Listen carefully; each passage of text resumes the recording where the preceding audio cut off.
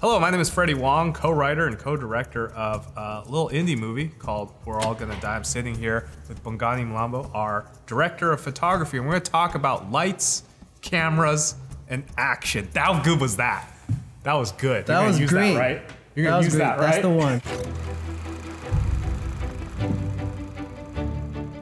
This one is an existential road trip that has some sci-fi elements, a little bit of visual effects in there, but at the end of the day, it is a romantic comedy set in a world that has a giant alien thing hanging over all of us. I think for me, it's also a film about two characters dealing with loss. Yeah. And going on this journey where they connect and find each other, but in the end also find a different version of the thing they lost, you know, and hopefully come out a little better and stronger at the end of it. That's good. That's better than mine. You should. I don't know. I like the existential road trip movie. Every time I say that to people, people are like, what? So, and I like, it's a great reaction to get out of people. Since this movie's a little bit of a weird genre split, it's not like a strict romantic comedy, it's also not strictly sci-fi, it's not strictly just a road movie. The road trip takes place not in the usual kind of spots. Like, we knew right away that we weren't gonna be like, you know, big Monument Valley, John Ford, you know, types of stuff. And I think Reservation Dogs captured it so well.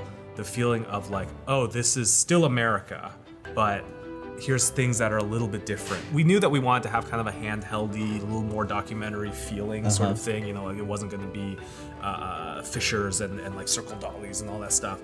So having that a little looser, but then the problem I think was to then try and pull back from that aesthetic a little bit. I think a big factor in picking gear was being as nimble as possible. Speed and agility more so than anything else. We shot with the C300 Mark III. We wanted something that was going to be good in low light. I think the C70 as well, has the same, as our B cam, as well, same sensor. And so that was great. And we shot with the CP3s and then the 21-100 Zeiss zoom. Yeah, that was really good. That became like our main kind of lens. Really good. I always like zooms. For a lot of it. I like zooms. Most people are like weird about. I like zooms. What can I say? My dream camera is small, lightweight, and you don't have to recharge it. Like, because everyone builds their camera so big and heavy. I'm like, why? I'm getting older. You know? I don't want to carry that. So our hero truck, which most of the, you know, which a lot of the road trip stuff takes place in, you have your stuff that's in the front as they're driving, but the idea is that one of our characters like kind of lives out the back of it. Anything that you could you could hide inside was get hidden, and then MCs, you just, and then you could just push. A couple of those. Yeah. So we did do some kind of poor man's process, like stationary stuff, shooting through the windshield. Yeah. And so for that, we're bouncing in light. I think was sometimes using the Nova 300s as well. I'd used the 600D before, but having the 1200 and the amount of output on it, I think was great. The power draw, I think was great. Yeah. Because then we could run the 1200 with the Novas and every other light that we were using on set on just like a regular generator. Being able to dim it, I just want every light to be able to dim all the way down to like 1%. And sometimes just because of how sensitive we're running the camera, we did have to be in like 1%, 2% and be like all the way down there even with the modifier. The main way I used the 1200 was as like our sun source, as our kind of hard source, and then maybe just softening it just a little bit. Like thickest, heaviest diffusion, leaning into like the full grid just to get a soft kind of wrappy quality, and then just decide how that's affecting the face by the angle. For a lot of the locations we're at, you know, through windows or recreating the sun, you know, especially on those days when it did kind of get a little bit cloudy. Like in between, it's cloudy, the sun was there, but now it's gone, and so the 1200 would kind of cover us for that part. Everything got built up around it, right? I think that was part of our look, is that we always did want some sort of backlight a lot of times on things. And also oriented a lot of scenes to the sun.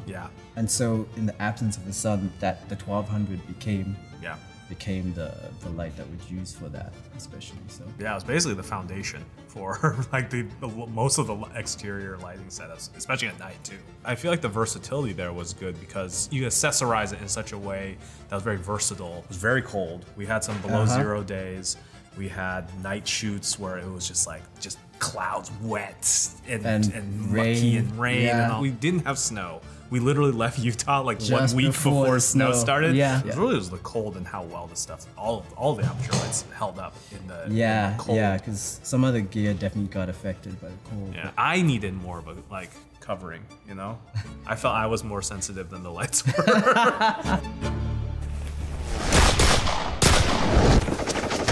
What inspired you to move from doing the YouTube stuff, make your first movie? I love long form narrative and movies, you know? The reason why we even started on YouTube was because we just wanted to make stuff, and that was the easiest way of doing it. Was just like, okay, cool, we can just upload it and people can see it. Cool, let's just do that.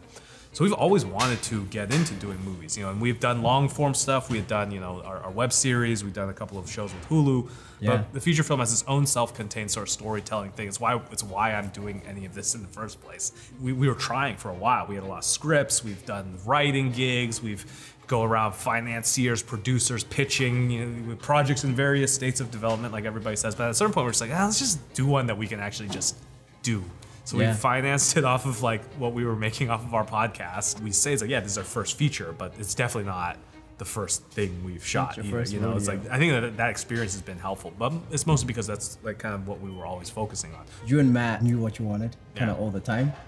Interesting having both of you as directors, speaking to one person and talking about the shot list, and then talking to the other person separately, and they start saying the exact same things the other person is saying to it, but just on set, I think being able to make decisions quickly, and I think all that experience definitely helped, knowing what you needed for the edit, what you needed for VFX.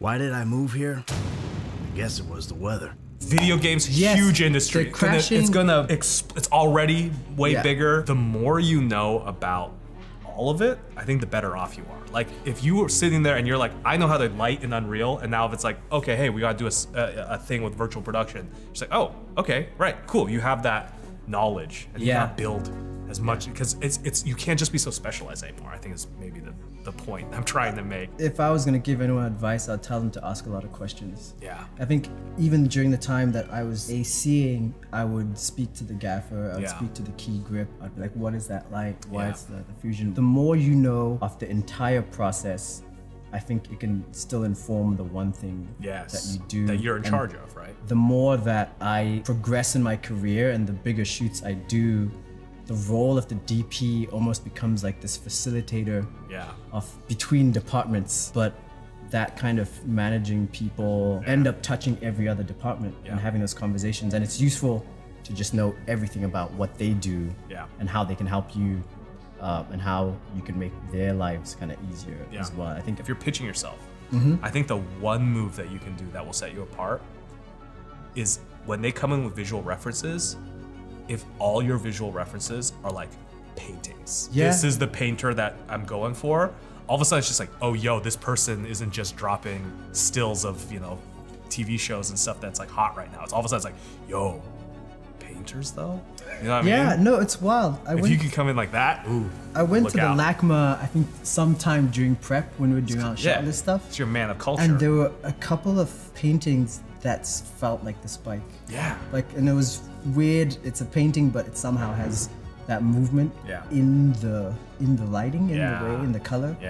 That did kind of stick as references as well. You can find inspiration anywhere. That was the thing that I took away from all of this last movie project, which was realizing that a healthy appreciation of all the other art forms, poetry, visual language stuff, you know, music, you need to start thinking about things like, how can I make this image resonate in the similar way that this piece of poetry does, that these words do. When you start to explore how to be able to tie that together and on a theoretical level, I think is when you start to make really, really interesting stuff.